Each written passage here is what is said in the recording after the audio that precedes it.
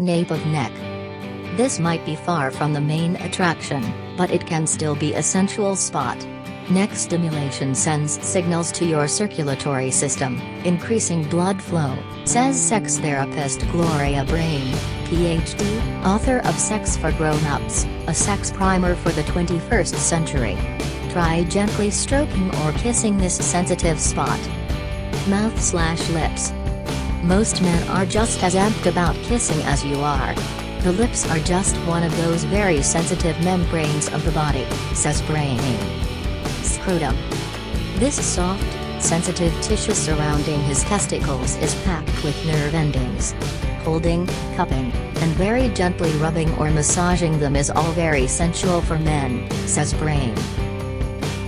Inner thigh.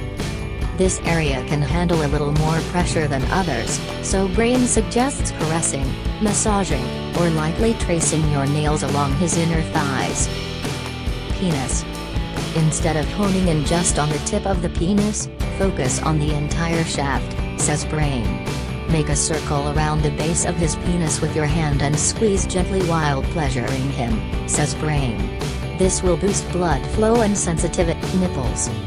While some men have ultra-sensitive nipples, others aren't too fond of stimulation there, so Brain suggests going slow.